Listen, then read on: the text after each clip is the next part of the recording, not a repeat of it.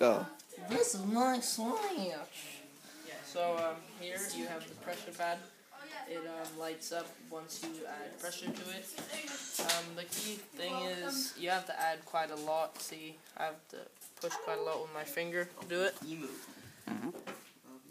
So if you look at my finger right now, it's already looks quite inflated from pushing on it. So what you have to do is you have to go around with the robot. You do a sharp turn here, and this is loose, by the way. So don't kick this over because then the circuit might break. You have to go very slowly.